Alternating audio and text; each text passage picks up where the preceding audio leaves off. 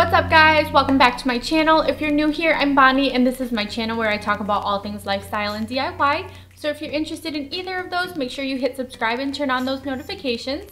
Today I'm going to share with you guys my living room makeover. So I'm really excited about it because when we first moved in, a bunch of the living room stuff, it was cute. Like you can see that it was fine, but it just wasn't me anymore, if that makes sense. So my taste has changed throughout the years and especially more recently. So I went from like full-on farmhouse to more boho, and now I'm transitioning into, honestly, I don't even know what you want to call it, but I still like the boho vibe and I like partial of the farmhouse vibe, but I really wanted a clean looking, minimal, modern type living room. So the first thing that I did was I went onto Pinterest and I created a board. So these are the inspiration photos for my living room. As you can see, I really like the clean, crisp, white colors plus neutrals, wood accents, and I really still loved the green. So I kept my living room pillows, the larger ones that were green, and then I got rid of the other ones because those were definitely more of a boho vibe. So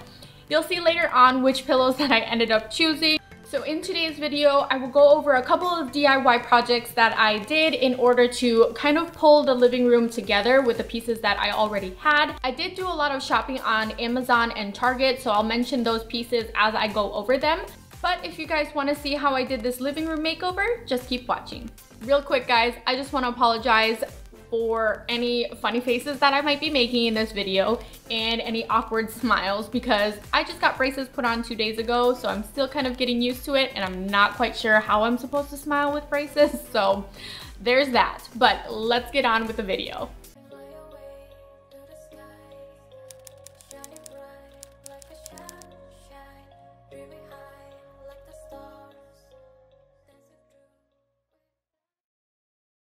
So the first DIY project that I want to talk to you guys about is this little nightstand that I have.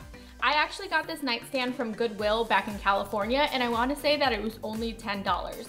It's super cute, so I didn't want to get rid of it. I really love the shape of it and the style of it. I just wasn't in love with the color. So I was trying to stay away from darker colors, and this was originally black. So for this DIY project, all I had to do was take the tabletop off because I didn't want to change that. Like I said, I really wanted to keep the wood elements in the living room, and that's exactly what I did with this side table. So I flipped it over, and the screws that were holding it together, I just removed those, and those were just on the inside of the side table. So once I removed those, I was able to take the tabletop off and just have the base of the nightstand free to be able to paint it.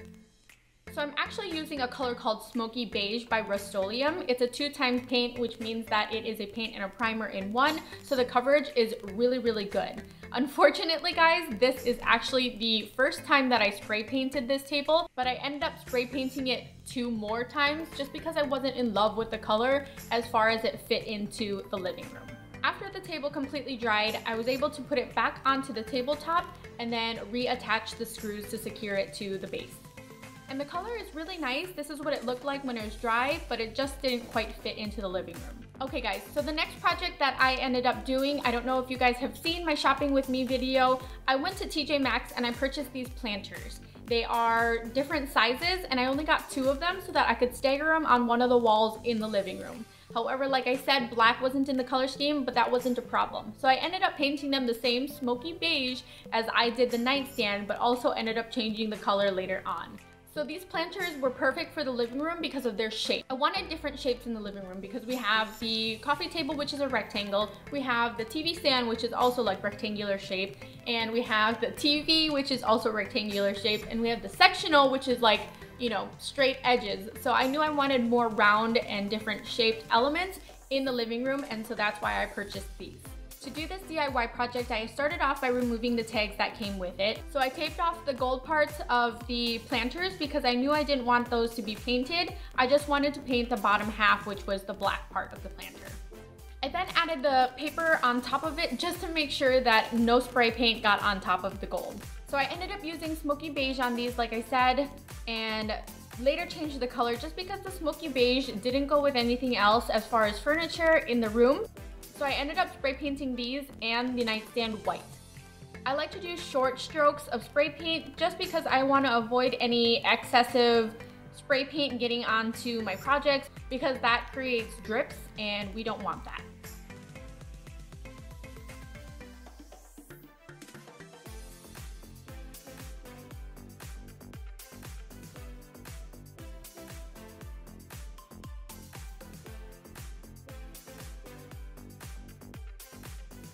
And this is the reason why I prop them up, just so that I can make sure that I have really good coverage around the entire planter. As far as it goes for hanging these, they're super light and I really hope somebody will not hang on them. So I just secured them to the walls with a screw, just straight into the drywall.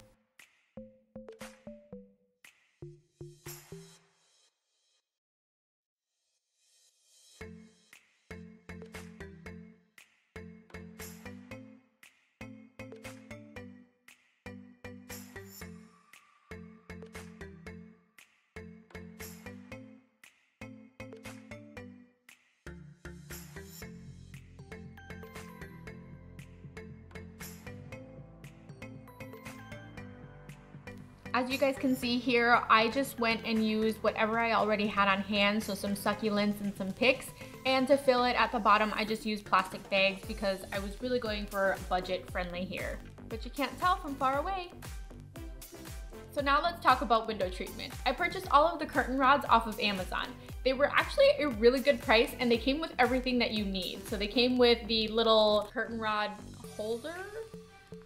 I can't think of what it's called right now, to be honest with you, but hopefully that's right. And it came with the drywall anchors and the screws to secure them to the wall. So I thought that was pretty neat because most of the times when I buy curtain rods, I don't feel like they come with the curtain rod holder. And for the price that I paid for these, I'm really happy with them. And they're gold and they have that really clean, sleek, modern look to them. There's no fancy finials or anything like that. So I really wanted that for the living room and that's exactly what these are. So this is what it looks like before hanging up the curtains, and I feel like I'm just gonna leave those blinds open all the time just so that you can't see it, and it lets the light filter in through the curtains that I purchased. But now it's time to hang them. So I actually had a lot of problems hanging these because I thought I was going to run into some studs, and my stud finder did find studs, but unfortunately, or fortunately for people who live in Hawaii, they were metal studs. So I've never encountered metal studs before, so I had a harder time getting these curtain rods up than I expected. But in the end, it all worked out because I just used the drywall anchors that they came with. So I purchased my curtains from Target and these were a splurge. And when I say splurge, like I've never bought curtains this expensive before. Most of the time I go to Walmart and I get those super sheer curtains, which I have no idea what happened to them because I had like 1,000 at our last house and I'm pretty sure the movers lost them. But anyways, I usually buy really cheap curtains and for whatever reason, I was compelled to buy really nice curtains this time and I absolutely love them. They're white, but they're light filtering, so they let in a lot of natural light throughout the day, which is something that I absolutely love. All right guys, so now let's talk about lighting. I ended up getting a second lamp later on and I will show you guys that later in this video, but this lamp is from Amazon. Actually, both lamps are from Amazon, but this lamp was super cute. I put up a poll on my Instagram, so if you guys aren't following me on Instagram, make sure you do that. I put up a poll on Instagram and I asked which lamp do you guys think would go better in this living room, and I had several different options. Most of them, or all three of them I want to say, were gold and white or a cream shade. And so this was the one that we decided on, actually. This was my favorite one out of all of them because the other ones had some funky type seam that you could see and I wasn't a fan of that. So for the price of this lamp, I gotta say it's pretty amazing. I didn't know that it could fit in the box because I was a little skeptical because of the shade. The lamp shade actually fit into the box, but the way that they assembled it and had you put it together and everything like that was actually kind of cool and it all worked out. Again guys, I'm going for that really clean, simple, minimalistic look, so I wanted a lamp that reflected that as well, but I love the gold color of this lamp and the shade that goes with it too. So let's talk about this DIY coffee table just a little bit, only because I have a separate video for that, but I absolutely love this coffee table. I feel like it's very versatile. So like I said, I was going for that minimalistic, clean, modern, boho, whatever you want to call it type style, and this I feel like can go with anything. It can go with farmhouse, it can go with rustic, it's antique-ish because of all the destruction that I did to it. And yeah, I just feel like it can go with any type of house style or home decor style, and so that's why I decided to go with it. But yeah, so I'm not going to go into much further detail about that since I do have an entirely separate video just for that coffee table, but if you guys have any questions on it, make sure you leave them down in the comments below.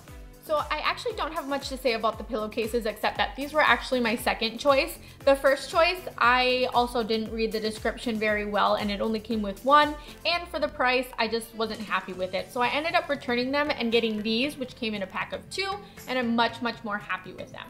These pillows are really pretty. They're white and they have this cute little fringe on them, which I suppose can go for like farmhouse decor or boho, but I just loved that they had a little more texture to them because I already had velvet pillows, which are the big green ones that I also got from Amazon, but these came with like the fringe, like I said, so it added texture that I needed to kind of step up the throw pillow game on my sofa or my sectional, so I think these definitely did the trick. So now I'm starting to put everything back into the room so I can kind of see how all of the elements work with each other. And this is when I realized that the nightstand and the planters just weren't the right color. So I wanted to use things that I already had on hand because I knew I had things that would work well with the elements and the look that I was going for this living room. At the bottom of the box, I was able to find this cute little plant that I actually got from Goodwill for only $4. And then I also found another plant that I got from Five Below, and this one was $5.